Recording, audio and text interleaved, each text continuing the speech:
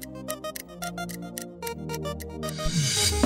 Boardroom, where ideas come through. The Boardroom, power your idea. Now listen to this. You don't have to be a genius or a visionary or even a college graduate to become successful in business.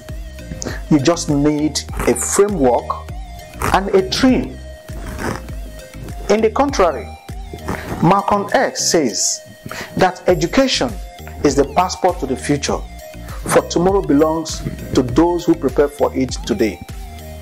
I agree with him, but I also know that Bill Gates was a college dropout, but he and his childhood friend, Paul Allen, founded the biggest and one of the most valuable software company in the world. The company is called Microsoft. Welcome to the Boardroom. Moses Ihenacho is my name. I'm the CEO of Mostrategic Alliance USA LLC. Today, I'll be telling you the stories of how Microsoft started, their strategies, their challenges, and what you can learn from them. In 1975, a 22-year-old computer programmer, Paul Allen, he got his hand on a popular electronics magazine. The cover featured an image of the world's first mini computer kit to rival commercial models. The magazine's cover inspired Allen, gave him an idea, and with a copy of the magazine in his hand, Allen visited his friend, Bill Gates. And after discussing the ideas, Allen predicted that this idea would drive down the cost of microcomputers to the point that developing commercial software for these machines would be a viable and profitable business. And so they started in earnest. In 1976, they formally incorporated Microsoft in the state of New Mexico in USA. And today, the rest is history. Now, how did Microsoft become so successful? What is the magic? Somebody say partnership. I'm talking to you watching this video. Say after me, partnership. Yeah, I can hear you. Talking about partnership, Bill Gates and Paul Allen formed Microsoft. William Procter and James Gamble formed Procter & Gamble, otherwise known as P&G. Bill Hewlett and Dave Packard formed Hewlett-Packard, otherwise known as HP. These are just a few long-standing business partnerships that have redefined America's business landscape. Now, let me drive it back home. A lot of African businesses don't explore partnership, and that has to change. It has to change because great companies go into one form of strategic alliance or the other in order to succeed.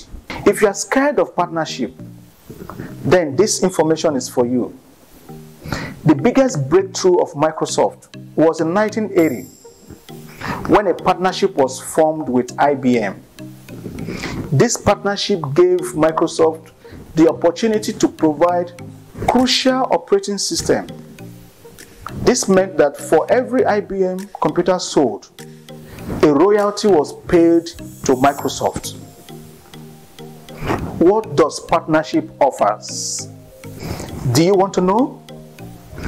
Partnership offers you new markets, new perspectives, more opportunities, moral support, and ultimately, more money.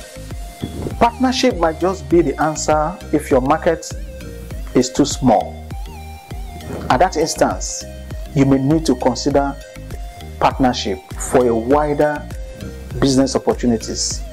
And when you change or diversify your business, automatically your target market changes. So as a business owner, you need to watch out for the right strategy to build up your business. Microsoft before 1990 was predominantly a supplier to the hardware manufacturers. That was their target market. But as technology advanced and personal computers become so popular, the bulk of Microsoft revenue was generated through sales to consumers. It was the first software company to reach $1 billion in revenue. That's no joke. As more and more versions of Microsoft Windows were launched, Microsoft captured a higher market share. Now, let's talk about the strategies. Microsoft also uses acquisition strategy to stay on top.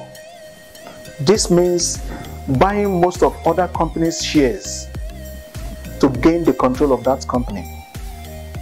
For instance, Microsoft acquired Skype in 2011 for $8.5 billion. This was the largest acquisition in Microsoft history. They acquired Skype to compete with Apple FaceTime and even Google's Voice. Microsoft's success knows no bounds. But in all of this, one would wonder if there are no setbacks in their operations. Of course, there are. Microsoft had an undeserved reputation as a boring company that makes boring products. They suffered it, but they journeyed from that reputation to a global corporate software giant. That's the spirit. Never allow setbacks to crush your spirit. Setbacks become opportunities to those with the right mindset and perception. I tell you one thing, with all the challenges, all the adversaries, only once in 15 years did Microsoft products fail to win more than 50% of their reviews. Microsoft ranked second among software and computer service companies worldwide in terms of R&D spend, behind Google parent company Alphabet. That is product development strategy.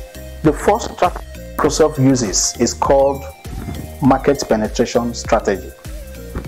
Market penetration strategy is their primary strategy, which means selling more products to the market where the company currently has operations.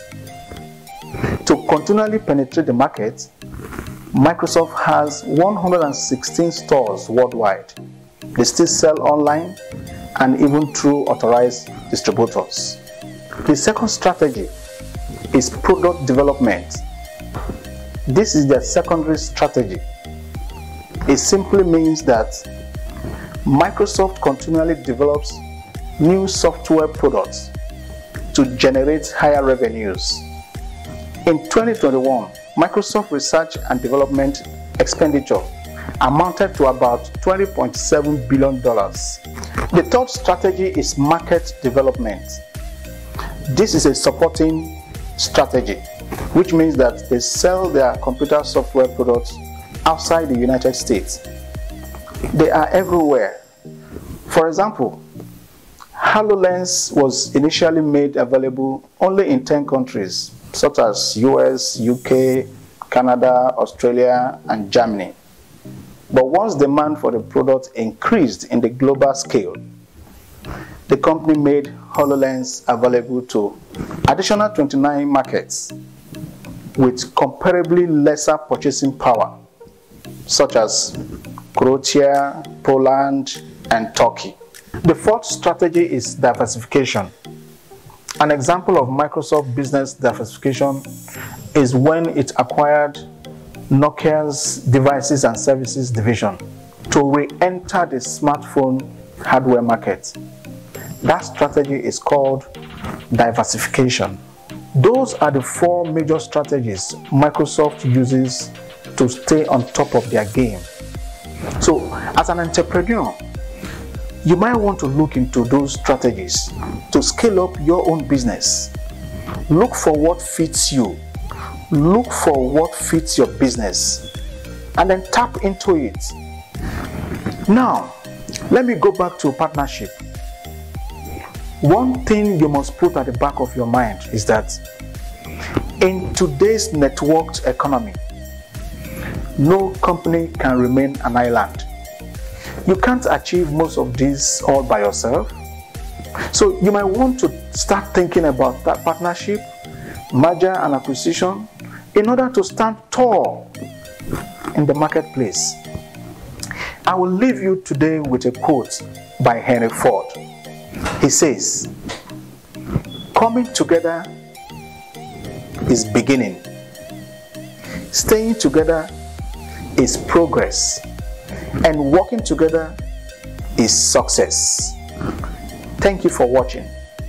Tuesdays are better days for the boardroom. So keep a date with me.